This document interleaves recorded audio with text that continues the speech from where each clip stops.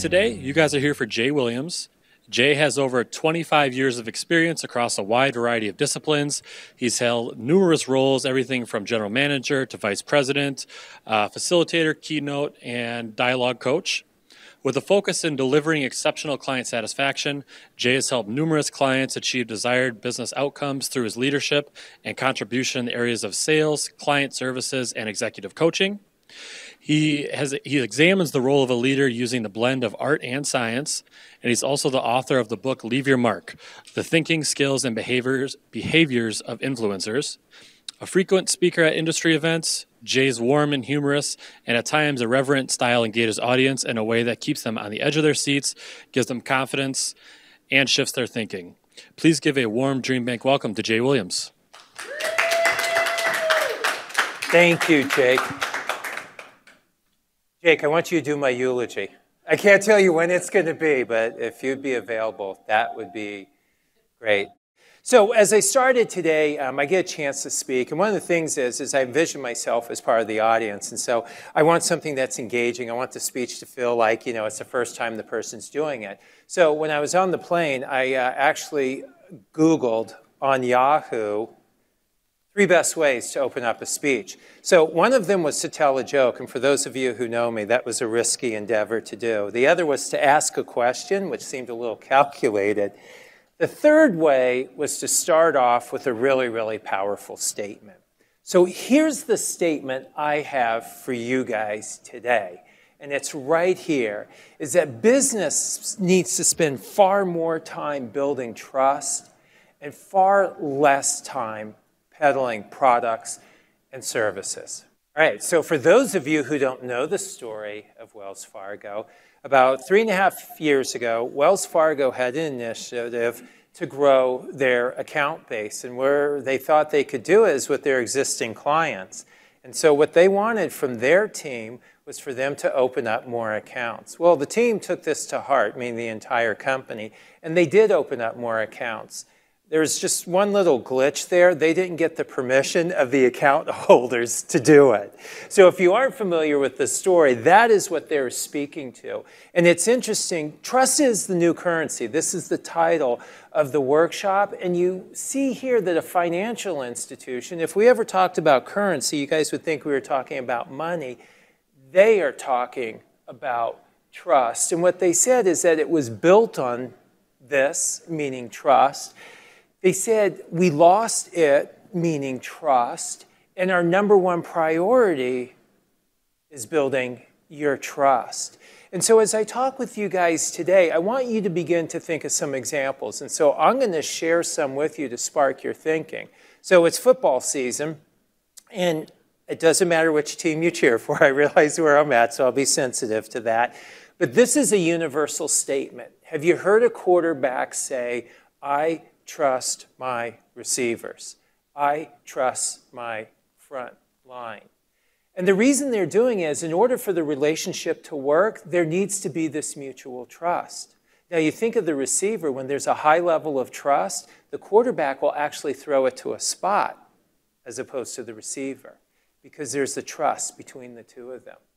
Now I think of trust when you think of Uber. Last night when I got off the plane, I called an Uber. Now think about this for a second, because as a little kid, are you taught to get into a car with a stranger, or are you taught not to do it? You're taught not to do it. Yet Uber has built a business model based off of trust, that you would trust a complete stranger in their car who can control the speed and the locks on the door to take you somewhere. What about Amazon? Anybody heard of them? Just, okay, you guys haven't heard of Amazon. Really big company. So Amazon really, began to cultivate this trust with its clients in a lot of ways. But one of the first examples that they had a high level of trust is people would give them their credit card number and they could keep it on file. How many of you would give your credit card to someone with that 4-digit security number? You do it every day. I just want to show you that trust is the new currency. Amazon's leveraged their trust with you because now a complete stranger can come into your home when you're not home and leave packages there. So as we go through today, I want to give you guys real-life examples of how trust is the new currency and how you want to be able to understand it and leverage it. And my goal today is to give you a working definition of it. I want to show you how to give it, how to get it, how to lose it, and how you could get it back. So as we go through and we talk about trust being the new currency, I want you to take my word for it. I want to show you from a societal standpoint, the people that we trust in society, they are gleaming on to the same messaging here. So Forbes magazine, which we all hold in high regard, this is what they said. They said, forget Bitcoin. Trust is the new currency. Business Entrepreneur magazine, right here, why trust is the new marketing currency. So for those of you who are listening and doing marketing or work in a marketing department, there will be a direct correlation between your success and the level of trust that you have with your clients. Forbes magazine, it's the most powerful currency in business today. So listen, as we talk, I always want to create a compelling human case for what we do. And for those of you who don't care about humanity, a compelling business case for why we would do this. So these are the things, what you want in business are really 4 things, regardless of the business that you guys are in. You want increased productivity, increased profitability, retention of employees, the good ones, and retention of clients. This is what's going to be key for you, is your level of trust. This is the new metrics that you want to measure. Now, I put this in about psychology today. In the course of 18 months, I mean, psychology is a study of human behavior. And this is what we're talking about, the human element. Now, you'll look at technology with artificial intelligence. That's going to be very difficult for them to replicate trust. And if you're in a business, this could become your point of difference. So as we look at this, I talk about psychology today because it's a study of human behavior, the way we think and the way that we act. They wrote 12 articles in an 18-month period. So I want to show you whether it's from a human perspective or a business perspective, Psychology Today or Forbes magazine, unequivocally everybody's in agreement that trust is the new currency. So this is from Huffington Post. It goes on and on.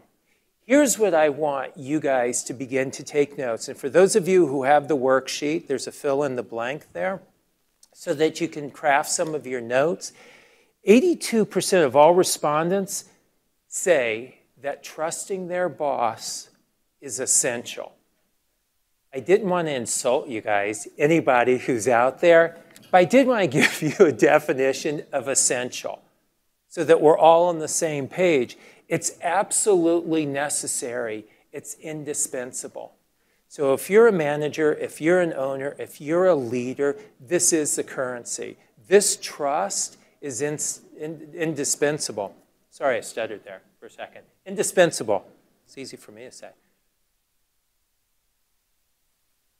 So now what I want to do in shifting your thinking is moving this up on your list of priorities of the things you need to do. I want you guys to begin to think, who do you need to build trust with? So if you're a manager or owner, it may be your employees. It may be your peers. It may be your vendors. It may be your employees, right? It may be your social circle. It may be your kids. What I want to show you is that this trust is applicable, has universal applicability to every aspect of your business and your personal life. So remember what I said, 82% of people who were polled said it's essential. Look at this. 63% of people said they don't trust their leader.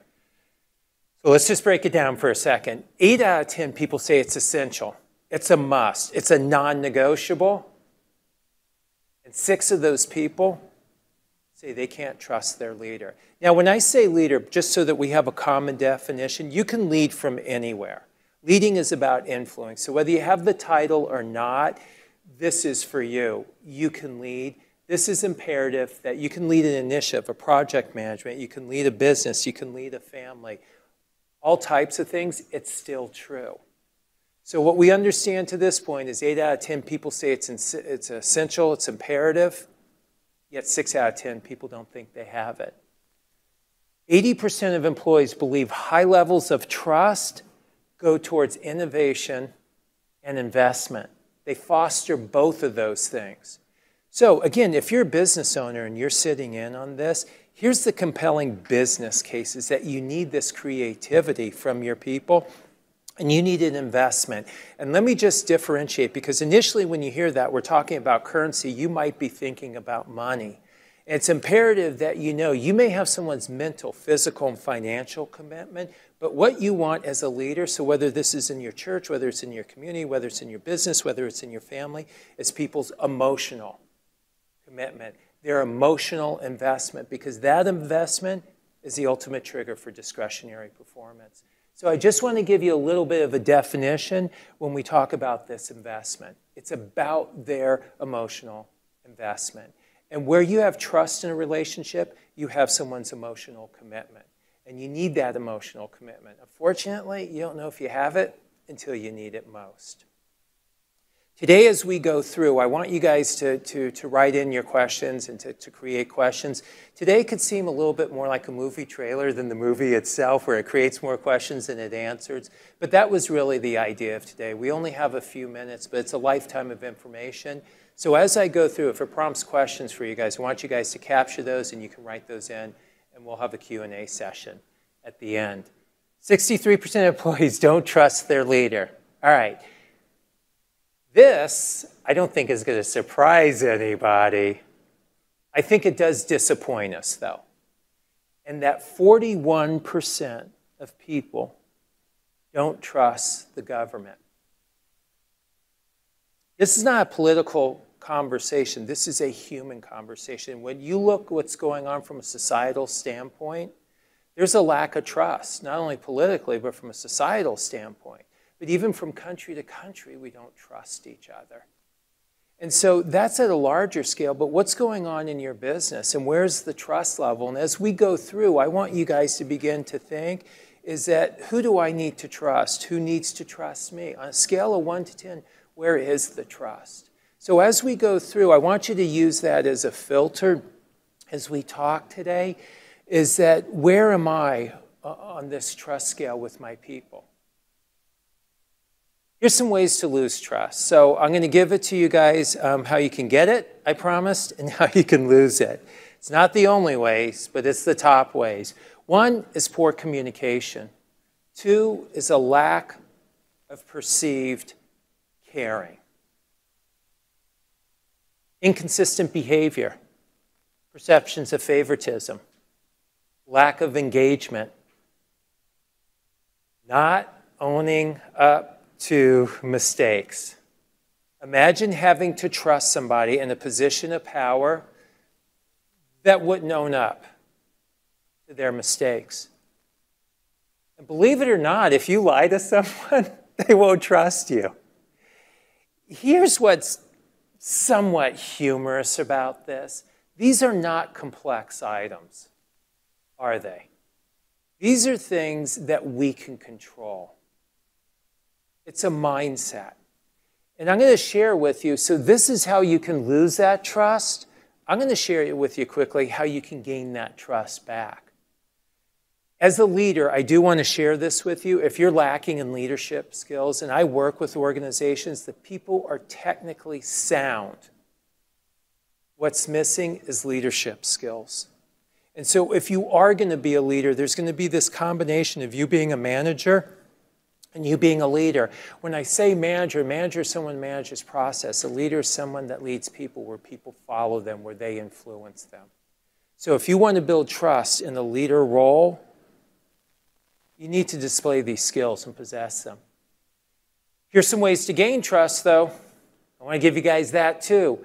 Demonstrate vulnerability. I will share with you the number one opportunity for leaders that I work with is to display vulnerability. The reason that they don't want to do it is it's perceived as weakness, not by anyone else, but by them. Does that sound familiar to you guys? And so Rick Warren, I don't know if you're familiar, he wrote a book called A Purpose-Driven Life. And so I read it about 9 years ago. I don't remember everything. I do remember this statement. And here's what he said. He said, people impress from a distance, but they influence from up close. And the way that they influence is by being vulnerable. So I would share with you, if you want to build trust in a relationship with your employees, with your peers, with your spouse, with your family, with your community, be vulnerable. Now, someone said to me when I wrote my book, they said, wow, you're really vulnerable in your book. I said, in which way? They said, well, you talk a lot about, growing up and your childhood and your mixed family and all those things. I said, I was transparent. I don't know that I was vulnerable. They said, well, what's the difference? Transparency is being honest and factual about something. Vulnerability is taking a risk that the person may think something different and even less than you after. So imagine as a leader where you go to an employee, you said, you know what? I completely made the wrong call. I shouldn't have addressed you in that way. Imagine going to your spouse. Just imagine, I'm not saying to do it, and going, hey, I was wrong there.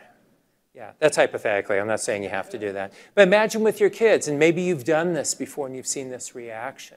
If you want to build trust as a leader, as a human being, be vulnerable with them. Show genuine care. So there's a funny bumper sticker I saw one time. It said, sincerity is the key to success, meaning caring too. And once you can fake that, you've got it made. There's an old adage that people don't care what you know until they know how much you care. I'd love to give credit to that person. I don't know who it is.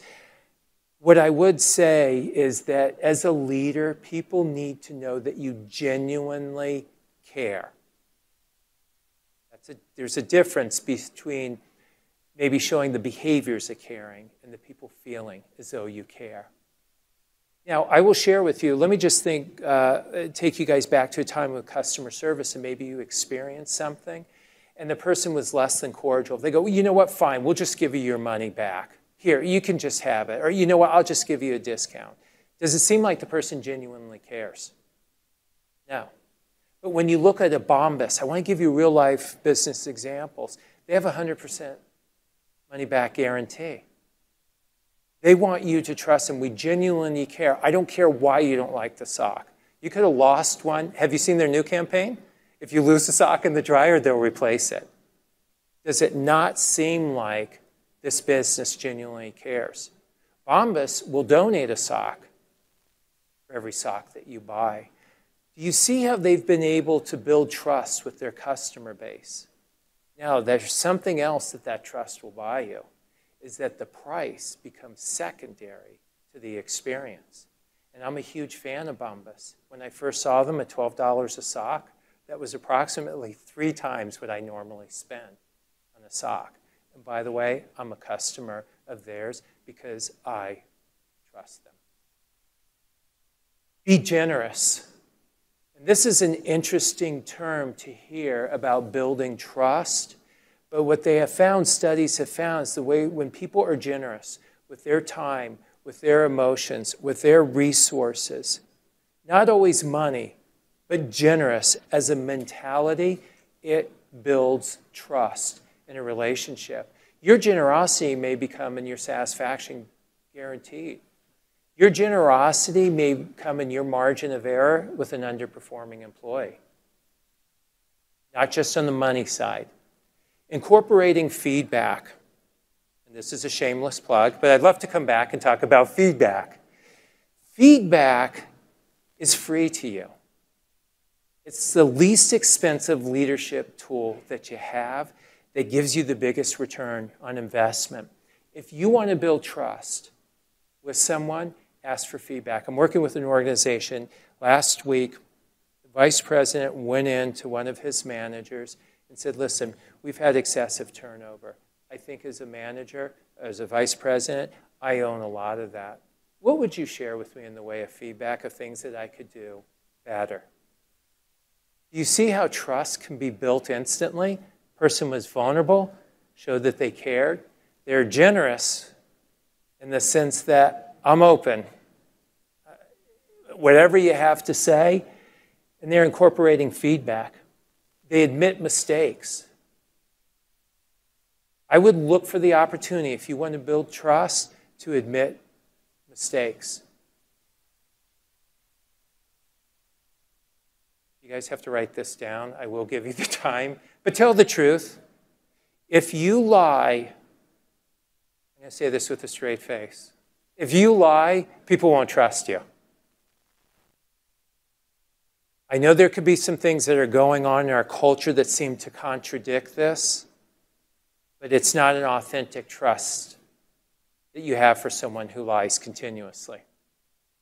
All right, so that's the way you could lose it with your people. This is the way that they may lose it with you, right? So we talked about your relationship with them, how you gain and lose trust. It goes both ways. And as you guys go through, guess what? You're going to see the exact same thing. And this is the beauty of trust, is that requires is just a mindset. And it's simple things that I think that are common to us as human beings. They're not common practice. They're common sense. You've heard that. I don't know that they're common practice. But they're things that are very easy to recapture. For us, I want to share with you as human beings is that there's some universal truths. There's a social psychologist, Amy Cuddy. Some of you may have heard of her. She made famous that Wonder Woman pose. And for those of you who are watching, this is supposed to be my Wonder Woman pose, so if you just got on, I don't know what he's doing. But what was interesting is from that pose, what she found is that when women would do that, as little as 30 to 60 seconds before going into a situation that otherwise intimidated them, it helped their significance, their self-worth, and their sense of belonging. She wrote this book, Presence, and in the book, when she's doing the research, she found that unequivocally, every single human being looks for two things in every single interaction. This is universal across the globe. The number one thing is trust. And so as you're going through today, I want to begin to shift your thinking as far as where trust plays in your business strategy, in your personal strategy, in your marketing strategy, in your customer service strategy. You have to ask, what I'm doing, am I building or taking away from the trust in the relationship? Ways to gain trust. I just want to show you guys, it's not complex. You have to show people you care. You have to be vulnerable. You have to be honest. These are all things that we could do that require no money. And in a day and time where economically we're not sure where we're going to wind up in the next 12 months, this is, as a human being and from a compelling business case, where you want to double down. The businesses that have a high level of trust are the ones who are going to flourish over the next year, 2 years, 3 years, 4 years. It is the new currency. 82% of the people I told you don't trust the boss. By the way, this was globally. This was not unique to the United States. So they interviewed over 31,000 people. I have the data right here in over 26 countries. It's the largest survey ever. It is amazing. This is a human issue. And I talk in a lot of different industries. I'm very careful not to, I'll give examples within the industry, but what ails you in your industry is what ails humanity. And this trust component right now is what ails humanity. So let's talk about trust. So right now I've talked to you guys about how to give it and how to get it and how to lose it. Let me give you a working definition. So I want to give you guys a resource at the same time that has heavily influenced my thinking as it relates to trust. There's a gentleman, Stephen Covey Jr. So for some of you who are listening, you might be old enough to remember Stephen Covey, who wrote The 7 Habits of Highly Effective People and The 8th Habit. Well, his son, in his own right, incredibly brilliant, wrote a book called The Speed of Trust. And basically the premise, and I'm not minimizing it, I'm just trying to shorten you reading a book for the purpose of our time here together, is that he found that there is a direct correlation between when there's a high level of trust and the height of the speed in relationships. And the lower the level of trust, the lower the level of speed in relationships. And so I'm going to share with you today his model that has shifted the way that I perceive the world and the way that I communicate and the way that I do business. There are two things that go into trust: character and competence. So if you're taking notes, the two things that go into trust: character and competence. The first thing that goes into character is intent. And intent is simply, why do you do something? And so I'm going to apologize in advance if you work at a car dealership and you are listening to this. This is not directed at you, it's the other people. But there's been a perception that's been perpetuated. In fact, the auto industry knows this, and they've changed their model. is that the intention of a salesperson was not your best interest. Their interest was if there was a spiff, if there was a quota, if there was financing. Does this sound familiar to you? And so my youngest son graduated from college, went to buy him a car. I had a set dollar amount in mind. This is how much we're going to spend. When we got there, the guy said to me, how much would you like to spend every month? I'd already done the research. I knew they were going to ask that question because they make a higher commission on finance deals. I said, this is the fixed amount. I said, I appreciate you asking. That's not important to us. I want to focus on this amount. In the course of the conversation, he turns to my son. He said, well, how much would you like to spend? But what happened instantly was there's this breach in trust. So when you look at companies like Carvana now, they have leveraged that mistrust. They thought, you know what? You'll deal with someone online. You don't even have to see the car. You can see a picture of it.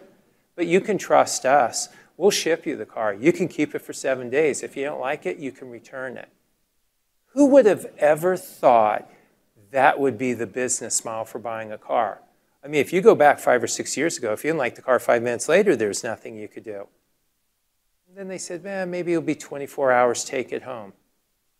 I just want to share with you how the world is adapting, realizing what the currency is. And they've built a model now where they've built trust with their consumer. And what you're going to see is fewer and fewer car dealerships and more buying online because they have been able to create a higher trust level than what you experience in person. A little bit disheartening, but here's the good news, is that we can fix that. So intent is why you do something. As I talk about this, I give you the example of maybe a car salesman. Again, I say that that may be a dated reference, so when I share it in a dated way, maybe not a newer reference. Have you ever questioned someone's intent? And you go, the action is nice, but I'm not sure why they're doing this. This doesn't seem altruistic. Are they doing this to make themselves look better? Are they doing this? Why are they doing this? Are they doing this for me? So in trust, I just want you to understand that your intention is a key component to somebody trusting you.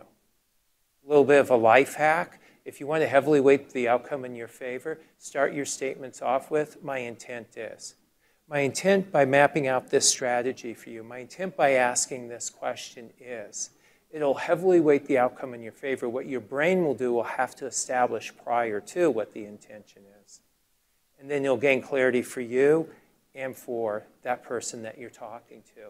Imagine your kids come in right after curfew, whatever the case may be, and you say, listen, my intention is, you being home by 11 o'clock, is that I know that you're safe, that I can get a good night's rest, and that you're well rested for tomorrow. So if I come across a little bit strong, realize my intention is I love you and I care about you. Now listen, don't copy me word for word. It's not going to always work. I want you guys to replicate my thinking, not my words. It's to start out with my intent is. Let me just go back a little bit if I can. As human beings, we judge, there's a fundamental potential to have a disconnect because we judge ourselves by our intentions and others judge us by our actions.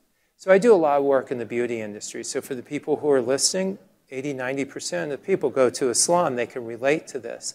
A stylist will recommend a product. The client will come back and go, oh, you're just trying to sell me on that shampoo, that conditioner, that hairspray.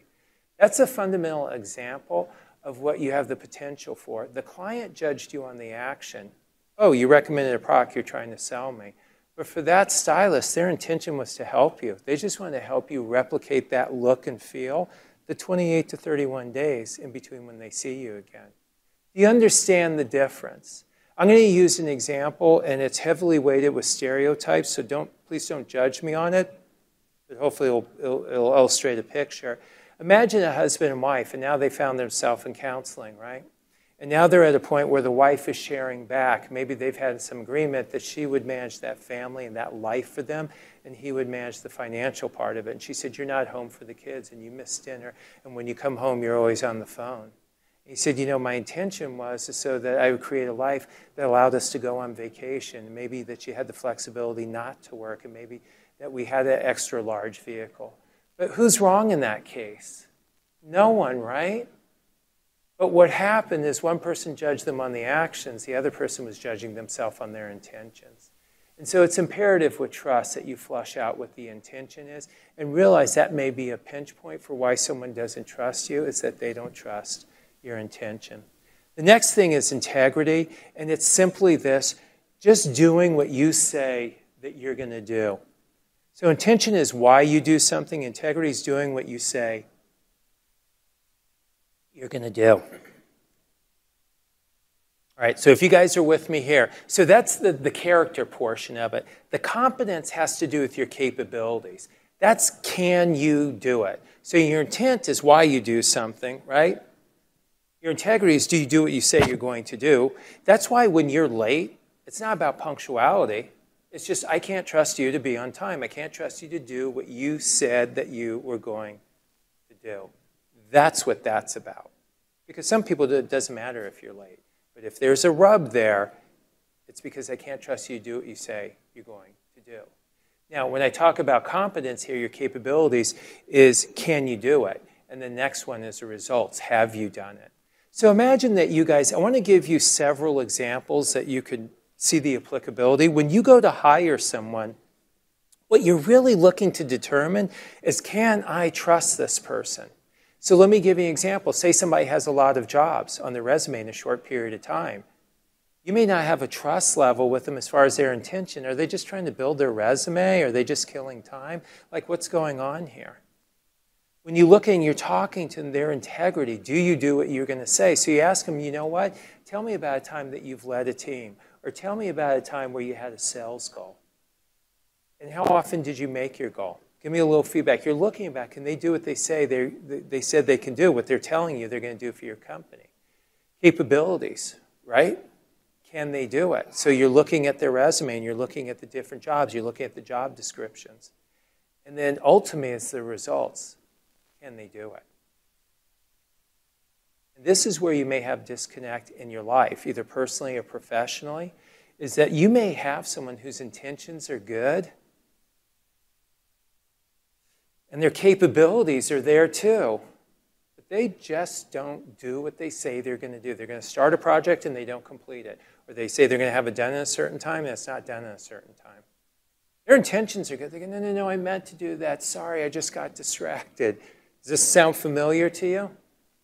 I just want to show you how you can break this down and understand it. It's not that you don't trust the person, because you do trust their intent in this case. And you do trust their capabilities. Where you need a greater level of trust is around your integrity and your results.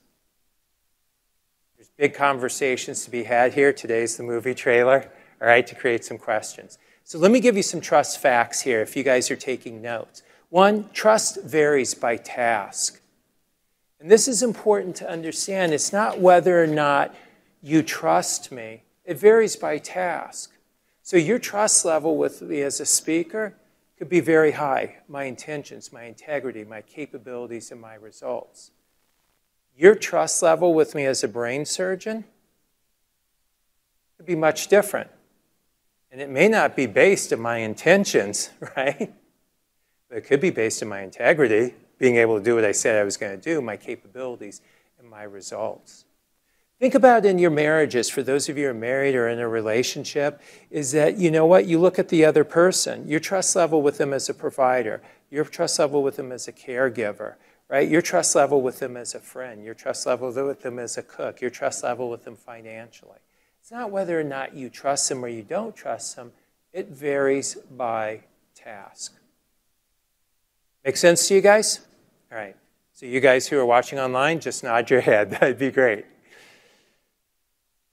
Trust can be given two ways. And again, I'm giving you guys this information at a high level, but these are things that will drive a lot of conversation for you later.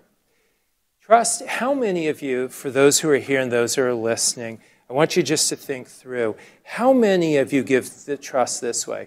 It's yours to lose. And how many of you are, no, you have to earn it. I will tell you as I travel, so let's just use the United States, is the way that trust is extended in the Northeast versus the Midwest completely different. It's not a reflection of the character of the people. It's just based on their experiences, how they extend trust.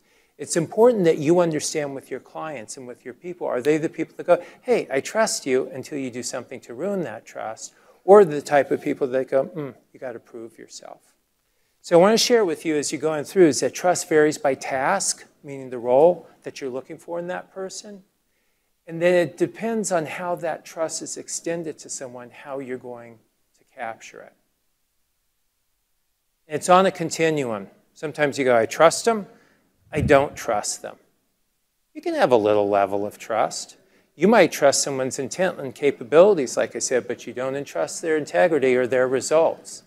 So I want to share with you this trust doesn't always wind up as it's an emphatic yes or an emphatic no. It could be a continuum, and it could be based on the task.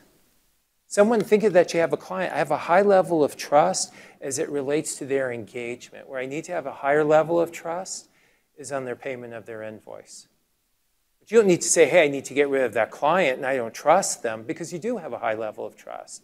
What you want to do is engage in a conversation with them to have a high level of trust as it relates to your engagement, and you're showing up for meetings and you're staying with the project line. I just want to know what would need to happen for you so that I could establish the same trust level as it relates to paying your invoices within our agreed upon 30-day period. I want to share with you that this trust is going to develop a new verbiage and terminology for you as well. And what you'll find is that it's very non-threatening and it's non-accusatory. Trust can be lost and it can be found, because one of the top questions I get is, can you regain trust? And the answer is, yes, you can. How long does it take? It depends on how much you have in the trust bank. And I will share with you that when something goes bad in the way of trust, you pay a dividend. There is a financial equivalency to what we're talking about, where it takes out of that trust bank. You need to have something in the bank. And that's where, as an example with a new client, something goes wrong right away. You don't have anything in the trust bank. Now you have to withdraw from it, where things could go wrong. But imagine a long-standing client that you have a high level of trust with, and something goes wrong. They go, don't worry about it. That's okay. Things happen. You did pay a dividend, but you had that money in the bank, the trust account, to pay for it. So as we talk about this, it can be lost and found. The more trust you have in that bank, the better it's going to be for you. We say that about money. You can see how trust is the new currency. Now, this is important for you to understand as we wrap up today, is that it's harder to recover from a breach in character than competence. So Target's based out of the Midwest here. You guys remember what happened about 30 months ago with Target? There's a credit card breach that went on. So if you guys look at that, was that a character issue or was that a competence issue? Competence, yeah. And was it based on their capabilities or their results? Results. I mean, they're very capable. They've been around for years, and they fixed the problem just like that. Now, that cost them $287 million. Fortunately, they had the money and the trust in the bank. I still shop there. How many of you still shop there?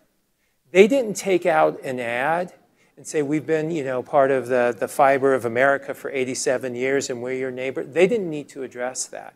What they needed to address was their competence and the results. The next day, they put a stop on the cards immediately. They sent out gift cards to the people, and they had a remedy just like that. Now, you do pay a dividend, but they're able to come back. And for the audience who's old enough to remember Enron, it was one of the largest in history, one of the largest companies we had. And what happened is that the executive team was embezzling, and they were buying yachts and redecorating their homes. That company, inside of 2 years, shut down. I mean, they were going very quickly, but 2 years later, there's no signs of them. That was a breach in character, their intentions and their integrities. So I want to share with you is that where you may have a greater disconnect with somebody is around the character. As we wrap up, I do need to give you this disclaimer. Hope is not a strategy. It does not replace trust. So if you hope you'll make your numbers, if you hope this relationship would will work, if you hope your kids will do different in school, what that says to me is, against all logic, I want this to work. It's not a strategy, though. And so if you find yourself saying, I hope, what I want you to identify is that I've lost trust. When I look at character and I look at the person's intent and their integrity, I look at their capabilities and their results, it's not there. So now I'm going to deviate from stress, which is the currency. It'd be like if you didn't have any cash and you go, I'm going to use a new form of currency. That's what hope is. And just like, will you take this? And by currency, I mean credit cards, money, things like that.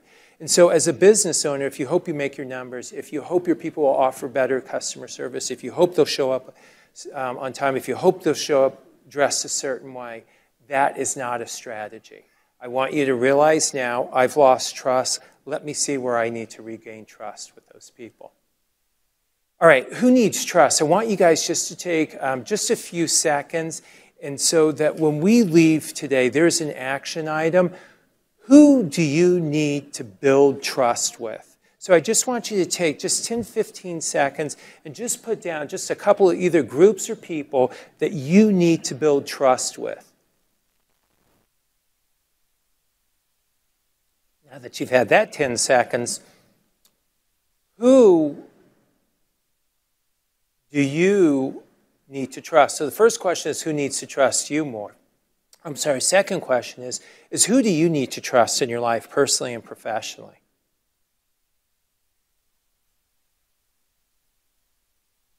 Now, you guys are going to have a little homework here because you're going to have to go back and you're going to have to look at, by task, where do you need to trust them? The number one question, if you want to repair a relationship where there's broken trust, is where do I have trust? So I do mediation work, and I was working with two owners and of a business, and they came to me and they said, we want to part ways. And we went from him selling to her selling to him. And before we left, I said, I just have to ask you guys, is where do you have a trust level with each other? You know what's going on now? They said, we want to work together. He said, I trust her from an operational standpoint. I trust the way that she engages with our clients, the way she is with our employees. She said, I trust him second to no one as it relates to managing our money. What was interesting is that when we started off with what they had in common, where there was trust, they saw that they didn't want to have to extend trust in other areas to other people when they had, this was the most important area that they needed trust. And I just want to show you a mediation that could have gone either direction, went a third direction when trust was introduced as a filter. All right, so notes for you guys. I want it to be full service for you. So if you don't want to write the notes, you can take a picture of the slide when you're done. Is that good? All right, there you go. So the first thing is trust is character plus competence. So if you're in a situation, you're at a restaurant, and something happens, and you go, what? There's a trust breach here. Right? If something happens with your employee, something happens with your spouse, you know it's either character or competence. Second thing is what goes into your character is your intent and integrity. That's supposed to be integrity, by the way, your intentions and your integrity, not your intent and your intentions, because they sound like the same thing. Competence has to do with capabilities and results. All right, so you guys now have a working definition. You have a filter in which to make your decisions whether or not you trust people. A breach around and trust around character is much harder to overcome. That's why, and again, if this is a little bit too sensitive, I just want to illustrate the point. If somebody cheats in their relationship, that has more to do with a character issue than anything else, right? Financial issues, maybe you can recover because that may have to do with a capability type of issue. If you have an employee who steals from you, that's a little bit different than maybe an employee's not doing their job up to the level that you need. Trust varies by task. It can be extended 2 ways, years to lose, and you've got to earn it. And hope is not a strategy. So here's my wish for you. You guys will continue to educate yourself. This won't be the end. It will be the beginning that you guys will search out trust and building trust. The next thing is that you'll measure trust in your culture. There is a number, therefore you're ready. It's your retention rate. Your retention rate is your trust rating. If 6 out of 10 clients come back to you, then 60% of your clients trust you enough to do business with you. You seek feedback on how you're doing it, and do it early and often.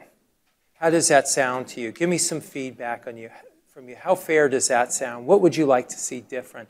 Those are all open-ended questions to solicit feedback, and do it early and often. And don't substitute hope for trust. When you start using that word, I want you to stop and go, hey, I need to go back to trust. They may not be trustworthy as it relates to the tasks that you need them for, and that's okay. It doesn't mean that they're not trustworthy. Okay, guys. Oh, it did happen. All right. Bruce Lee said this. I'd love to take credit for it. But when I was training with Bruce Lee, this is what he shared with me. Bruce Lee, huge fan. Here's the deal. It's not enough for you guys to believe and agree with me. It's not enough. You will have to go out and do. And the do that I want for you guys is that wish list, but also to look at who do you need to trust in your life, your business and your professional life, and who needs to trust you. And on a scale of 1 to 10, see where those people, with 10 being best, where the trust level is. And if it's a 6 or 7, ask that person, what do I need to do to build a different trust level with you to improve it? If you don't trust someone, it's not saying I don't trust you. Just tell them I want to have a greater level of trust with you. I want to have that conversation with you as it relates to, and fill in the blank. You guys have questions, you have comments. If you have jokes that I can use during the presentation, please feel free to email them. So nobody asked, unless it's going to be one of the questions right now, what is the second thing that every human being looks for in every single interaction? So the first thing we said is trust. The second thing is respect.